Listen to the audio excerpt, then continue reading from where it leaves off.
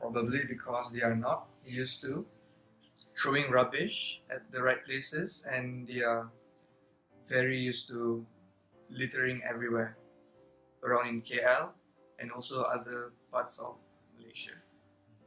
Well, I think maybe because of our not strict rules in Malaysia. Sometimes there are like signs that show that there is like they will sue you if you if you throw freely in the road or not into the dustbin. But actually, the government did not practice the law.